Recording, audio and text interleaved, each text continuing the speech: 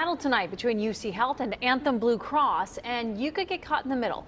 Bottom line, Anthem may no longer include UC Health in its network of providers. 9 on your side, reporter Mikaela White talked with an Ohio woman who says her membership saved her life. Mikaela.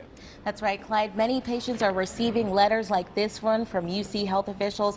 It says Anthem Blue Cross Blue Shield is moving to limit customer choices and charge them more. Anthem says the opposite, that UC Health chose to terminate its contract, demanding higher reimbursement fees, and that'll end up costing you more. Among the thousands of people caught in the middle is cancer survivor Katie Rupert. She says she doesn't want to leave her current doctor or other healthcare providers. She says they've helped her tremendously.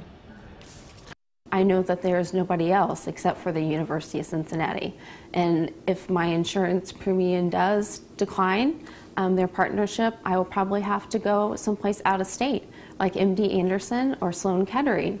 And that's a financial hardship on my family.